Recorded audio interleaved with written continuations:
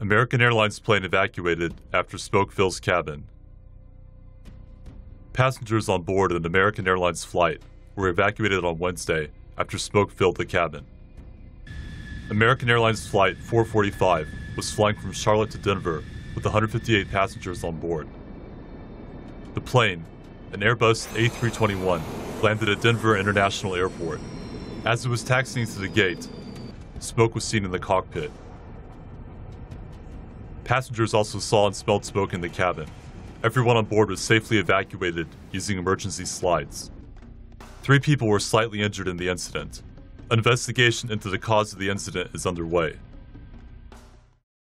Your smartest, most insightful comments can win you $100 only at TomoNews.net.